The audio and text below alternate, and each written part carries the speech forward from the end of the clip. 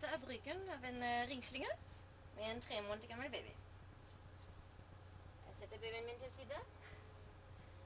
Og hun får vente litt.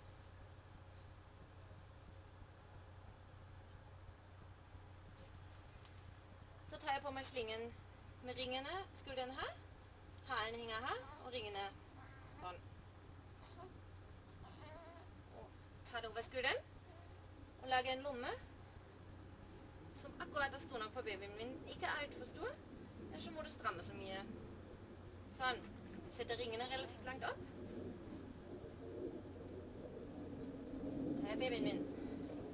Stikker hånda gjennom ringslingen og tar tak i babyens føtte.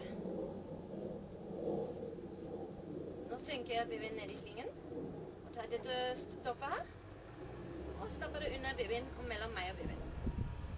Så fisker jeg et overskuddsstoff som var på ryggen og drar det fram, slik at jeg kan justere slinga. Nå sitter hun.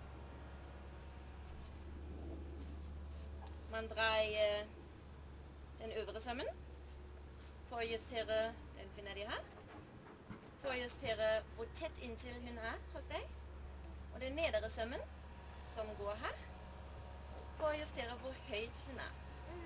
Hvis jeg nå vil ha henne på ryggen, hun er litt sur, så strammer jeg godt, og er sikker på at hun sitter i en god lomme. Og snur henne forsiktig